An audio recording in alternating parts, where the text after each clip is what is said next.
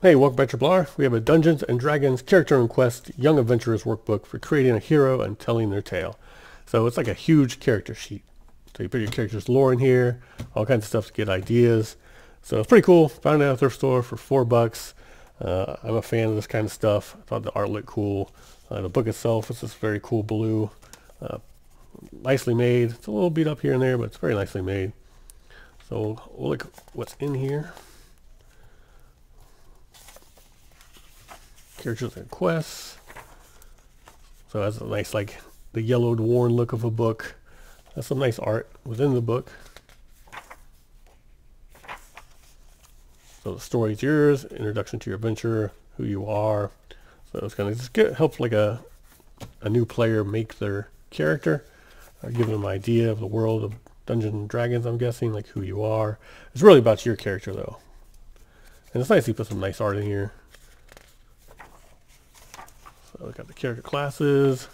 First we have your species. So we have human, dragonborn. I'll move this in so you can see a little bit better. Elf, halfling, dwarf, kinku, tabaxi, orc, haragon, tiefling, gnome, and turtle. So when I used to play, nope, nope, nope, and nope, and nope, they were not there. So these ridiculous classes that are kind of Morrowind-esque, which is fine in Morrowind, but I don't think they're, I don't know. Who's playing this? Just kick them out of your party. Or turtle. No.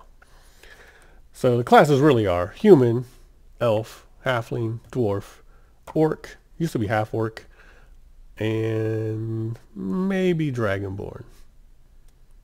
I think gnome and half elf were also, well, you got half, well, yeah, it's human. Anyways, you get it. All right, your class. Barbarian, paladin, fighter, bard, cleric, druid, monk, ranger, rogue, sorcerer, warlock, wizard. They used to have illusionist here as well. Well, not maybe as well, but these have illusionist.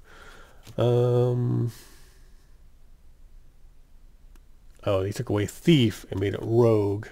Gotcha. So gives a little bit of what they are. Big brawny brute, divine idealistic warrior, highly trained weapons master, magic from performance, blah blah blah, druids, rangers. Okay, and then need help. I'll give you like a tree of like what you want to be or how you want to play in the game. So boom, sorcerer, like spells, fireball, stuff like that. Trickery. Then you have wind, the warlocks. So however this tree goes. So magic side, combat side. Choosing your martial class. They're going to be a stronger fighter like the tank. You're going to be the paladin or the fighter. It's going to be quick, like striking, rogues. Barbarians, I guess, are just like heavy duty class. It says more into magic here, so I don't know why they have barbarian down here, but you have to read skill tree. You'll probably say why. Here's your character sheet. The circle one. So it's kind of cool. You just like, you know, photocopy this and make your own sheets. It's very simple. Here's your character portrait. This is going to be your story. Some nice art as well. Everyone's from somewhere, where you're from. Illustrate your past. Family matters. Draw someone who's important to your character. So I like the idea of this book actually quite a bit. But I would have used it. I don't know. But I do like the idea of it, actually. It's cool to have 15 bucks is what it retails, I think, for, which is way too much. I don't agree with that. I think that's kind of lame. It is well made, though. Skills and talents. So now you have your standard stuff, your strength, dexterity, constitution, wisdom, intelligence, charisma. Then you're going to circle 5 skills. Down here from quite a bit of skills. I think you can describe a skill when you're describe a time when the skill came in handy for your character.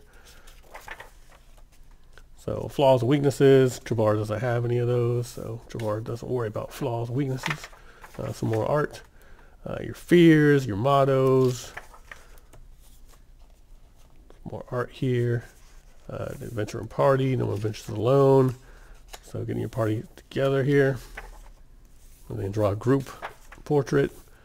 and your icon of your party's origin, how they became friends or got together in the adventure, heroes, zeros, everything in between. So this is a cool book, like to get someone maybe, you know, new into D&D, to make it a little more lighthearted, friendly. Got the arsenal, so now we're going to get what's in your pack. Dress for success, you know, some armor here. Splint mail. Got your weapons.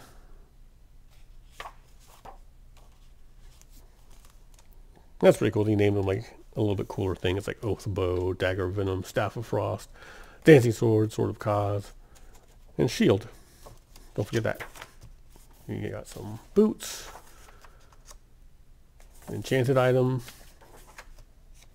alchemy lab,